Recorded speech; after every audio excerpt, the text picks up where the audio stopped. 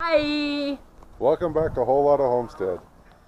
Here's kind of what we've been up to this week. So, I ordered some broiler chickens, and I kind of wanted to give them more space this time because I ordered a bunch last year and I lost half of them. I'm still trying to figure out why, but if at first you don't succeed, try again. So, here's the newest broiler chicken build I've done. This is the broiler house.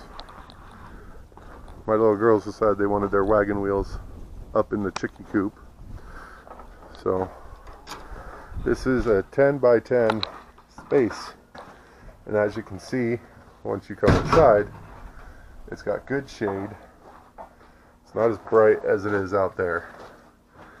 So the temperature will be easier to regulate with the grow lights. And I will be doing this next week. Not this weekend, but yeah, next week. Once they come in, I'm going to do a video series on raising broiler chickens. We'll do a week by week update so everybody can see, you know, how we do it. Because obviously we have other obstacles to overcome the most, like we're in the desert and our neighbors have giant horse dogs.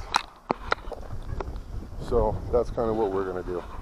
This here is the brooder box we used for him last year. Now this brooder box is quite a bit smaller. As you can see, it's dinky.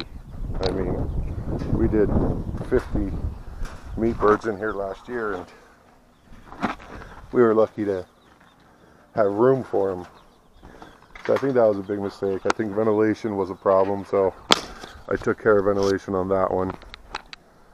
But these are what we're brooding right now. We got 23 Rhode Reds who are starting to get their feathers, so by the time the meat birds get here, they shouldn't need these lights and I can move them over.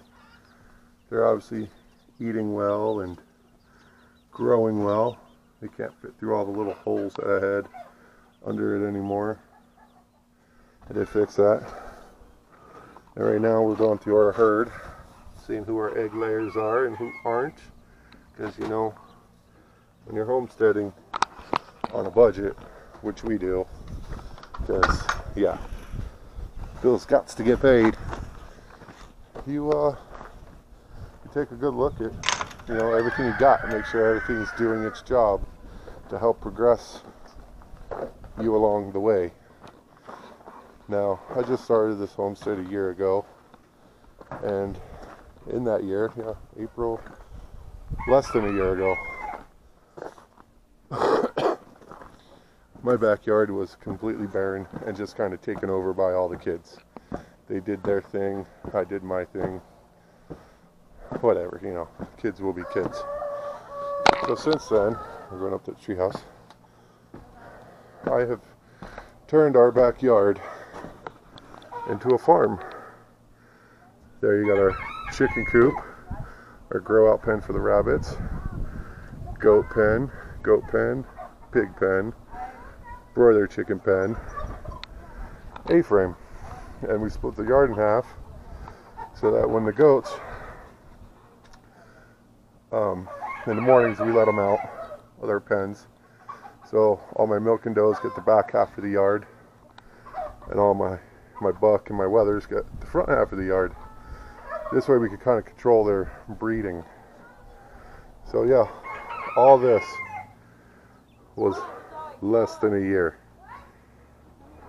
And I've lost over 100 pounds. My liver damage has begun to reverse, and it's now starting to heal itself, which is good. Got rid of my diabetes and my high cholesterol, but still working on the blood pressure with these little brats. I love them. They're helpful when they want to be. But as you saw, we do pigs, goats, chickens, rabbits. That's another one we raise for meat. There's the boy. He came out to help. Get all the goats and pigs watered, son. That's your chore. Get it done. Wait, Daddy. So just, here's our chicken coop. And this little red-eyed monster, he likes to fight everybody. And there's our turkeys. And in here, here's our chickens. And then there's our rabbits. We keep them in the chicken coop because the chickens really help clean them up. So, yeah, as he was saying, we got new baby bunnies to take care of. Well, new baby goats. Well, she's not the newest one. The newest ones are over there. Whiskey and something. My wife named them after some country song, so. Whiskey and brownie. It's not whiskey and brownie. And over here we got our baby pigs. So as you see, we have our pigs. We have one mama in here because those babies were being mean to this mama's babies. So we had to kind of separate them. Let's see if we can get a good shot. Where are they? There they are back there in the corner. So they're sleeping. And that's kind of how we roll. Let's go out front and I'll show you our gardens. As I did our gardens again this year. And we got a lot of growth since I started it. So what I did was a hugelkultur bed with my raised beds. So here's the raised beds. We got our carrots, our lettuces,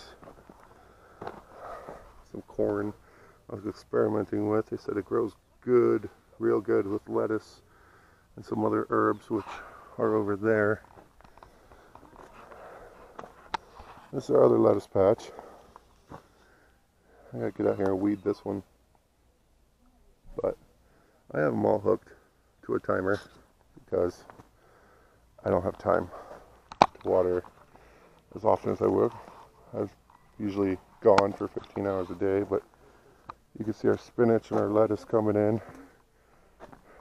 My wife's succulents. Tried the soil blocks. The kids were not having it. They decided to smash them all. So if you got little kids, don't do soil blocks because they will smash them whenever you're not around. And then you'll get angry. And then you'll decide not to do soil blocks anymore. So these are our other beds. This one here, me and my 4-year-old just planted today. So we have a beanstalk she did in class. Then my 6-year-old did a bean plant. Then all back here I have cucumbers we did today. And a whole bunch of bush beans in here. This one we haven't got ready yet because that's going to be for the winter harvest. So we'll put the brassicas and stuff in there. And I got a little bit of time yet. But as you can see, we're in the desert. We have the longest growing season that there is because the sun is out frying everything all the time. And then these are our tomatoes. And we decided to do 11 different varieties of tomatoes to see which ones yielded the best out here and did the best. As you can see, I decided to mulch it with lettuce and some other herbs. My daughters put marigolds around the side to attract bees. But this little guy, I really was surprised by because when we got him, he looked dead. I told my wife, says, I don't know if this one's going to make it. It's looking kind of bad, but this is called a solar fire. It's supposed to be a heat tolerant tomato. So we'll see how heat tolerant it is. Now, all these plants have more than quadrupled in size since I got it, except for this guy. This guy is the same size. He has not grown. He has not shrank. He is identically the same size. And he is a Sun Sugar Hybrid Yellow Cherry. So we'll see how he does. But everybody else seems to be really doing well. You know, I got a couple peppers in there, and again, all these guys, as you can see by these pipes in the ground, are all linked together into this timer, which is also linked to this box. So if you don't have a whole lot of time like us, and you know you want to do this stuff, but you know time gets in the way, work 15 hours a day, well you work 12 hours a day and drive 3 hours back and forth to work, you gotta come up with ways to manage your time and make sure you have the time to do what's important and get done as much as you can. So I got these all set up because we're going to be going out to our property this weekend, and I might do another video for that. It's the future site of Whole Lotta Homestead, right back behind that mountain. And yes, that is a snow cap on there. It's still cold up there, but we're going to go on the backside this weekend. We bought just shy of 50 acres back there, and we're going to take our nice little 1 acre farm, hobby farm, homestead, whatever you want to call it, country living, you know, everybody's got a name for it, and we're going to move out there, get the house built, get the barn built, get a shop built, and then we will move all of our stuff out there, and you know, we will really take a better crack at this, raise more animals, you know, come up with some different breeds, bigger pens for sure. I mean, they are really cramped in there. 3 goats in an acre yard by themselves, that's kind of cramped. It's really not, but I think they should have more room. And yeah, so that's kind of what we're doing out here. So if you like this video, if you want to see ways to grow in the desert, you know, just hit the like button, hit the subscribe. You know, whenever they decide to send notifications to you, you'll know as soon as I post a new video. So thanks for sharing. Go check out Keeping It Dutch. Check out Justin Rhodes, Lumna Acres, Living Traditions. That's all another family from Arizona. They moved to Missouri and took a crack at it. Weed'em and Reap. They're in the Phoenix area. They got a lot more heat to deal with than what I do, but you know, hot is hot when you're in the desert and it's over 100. I don't care who you are. So go ahead, check out some of those other channels. And Justin Rhodes, Abundant Permaculture. He has a lot of great ideas for making everything work for you. So check it out. Hit the like, hit the subscribe button, and I will check you out on the next video. Thanks.